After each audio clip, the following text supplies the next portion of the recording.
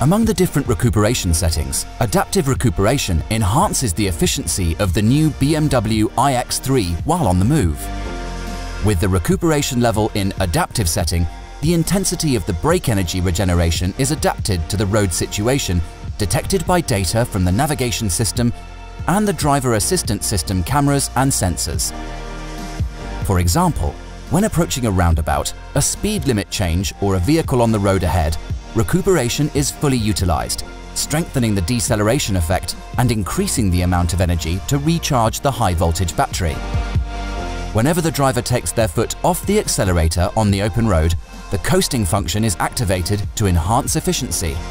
When you indicate an intended turn or exit by activating the permanent turn indicator while coasting, the system automatically switches to recuperation. When approaching junctions with traffic lights, if the lights turn from red to green, brake energy regeneration is cancelled. Adaptive Recuperation supports you with anticipatory driving with increased comfort and energy-optimized deceleration. Continue watching our How-To series to get the most out of your BMW.